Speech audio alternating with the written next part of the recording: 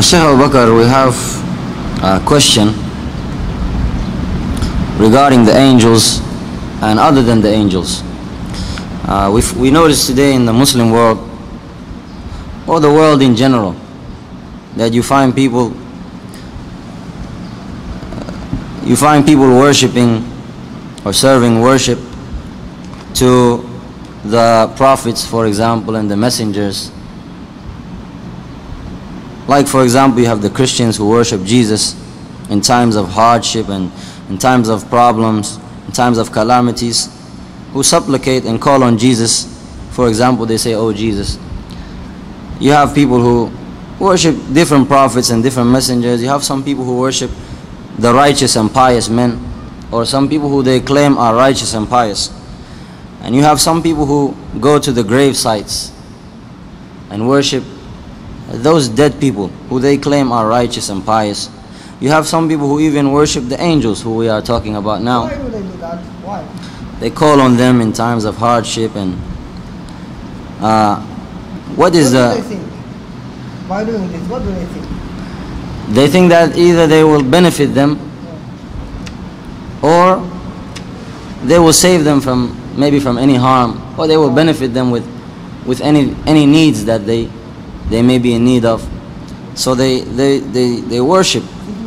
They worship the creation, and they think that this creation is the creation is close to Allah, or maybe that the creation will bring them closer to Allah, bring them closer to God Almighty, the Most High. And we have a lot of examples of this, even in the Muslim world.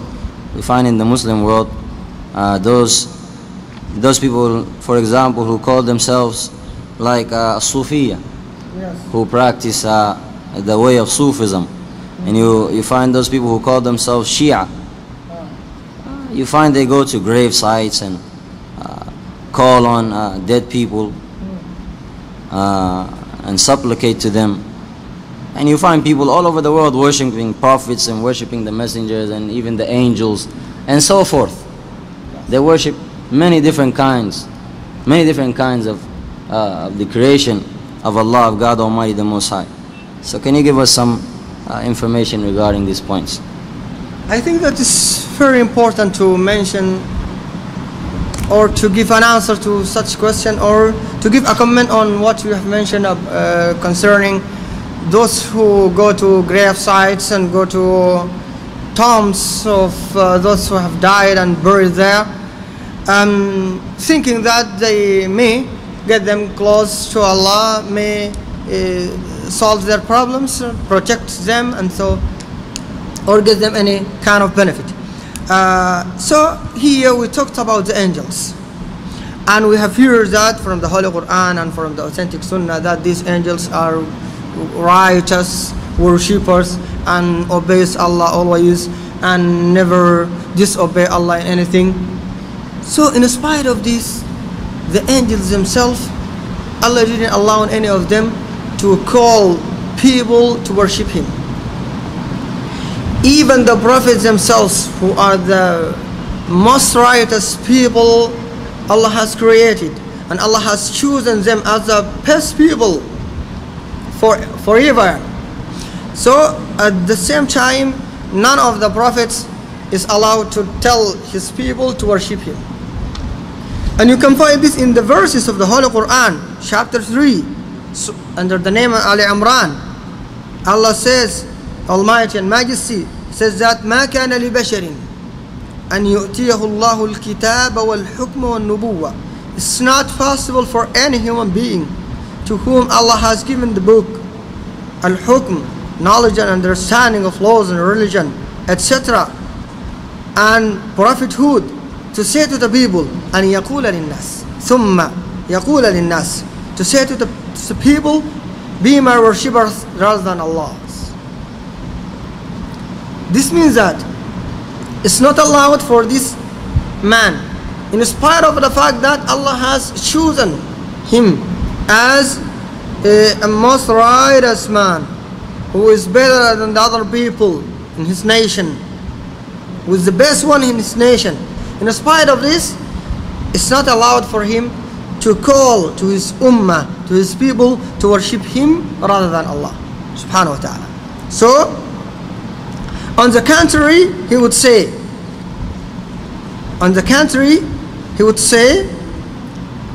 to the people, be my worshippers rather than Allah. On the contrary, he would say, be Rabbaniyun, landmen who of religion, who practice what they know and also preach others, because they are teaching the book and understanding it.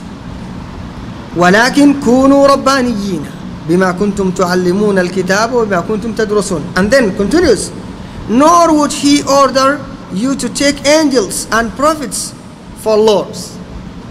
You see, this is clearer. ولا يأمركم أن تتخذوا الملائكة والنبيين أربابا. So, if we are not allowed to take angels and prophets as lords beside Allah subhanahu wa ta'ala, we are allowed to ascribe them as partners to Allah. We are not allowed to associate them as partners to Allah. So how come we associate people who are not like that, not like the prophets, are lower than the prophets, and even some of them are not righteous at all?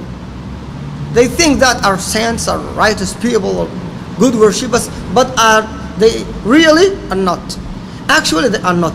So that this is not allowed for any human being, whether he is a righteous people or a righteous man or not.